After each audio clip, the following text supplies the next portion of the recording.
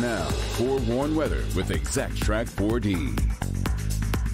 Speaking of winter wonderlands, our resident ski expert switched to snowboard, which you'd never done before. No, never Live done it tonight before. at 6. Yes, took a big risk. Yeah. We applaud you. No crutches. No crutches. You're Didn't doing wipe good. out the group of ski little school sore, students. though, right? As I was about to ski down the hill, these little ski school, They were I mean, so they could have cute, been more too. than 5 years old, like little were ducklings, go right in front. I'm like, Yes. oof, oof, These, oof. yes.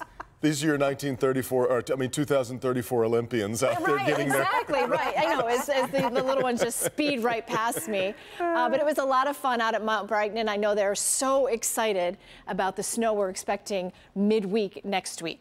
Detroit 34, Howell 32. We got a little snow today, just kind of off and on here and there, but it certainly felt and looked a lot more like winter, which it had not in the last several days. 31 in Mount Clemens, 30 in Pontiac, 34 Metro, 35 City Airport. Exact Track 40 radars. Pretty quiet tonight. There might be a flurry or two, but that's going to be about it. And by the time you wake up tomorrow morning, we do see a few holes in the clouds at 7 a.m. So if you're an early riser or you get up to walk the dogs, you might see a break or two of the sun. But notice how quickly the clouds fill back in again out ahead of our next system, which comes in for Sunday morning. Here we are at 5 a.m. Some snow showers start to move up from the Ohio Valley and continue across Metro Detroit throughout the morning hours and then tapering off in the afternoon. And snow totals we could get a little bit, maybe an inch or so in most spots. We'll tweak this tomorrow. Watch Brandon in the morning and Brian tomorrow evening. They'll have more on exact totals, but we might get a little dusting to about an inch or so here in Metro Detroit. But the big snow comes midweek.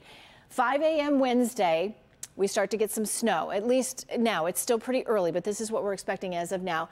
10 a.m., we're still under snow, and we get heavier snow as we head into the evening hours Wednesday, and then it's gone by Thursday. But it might be the kind of snow you need to shovel.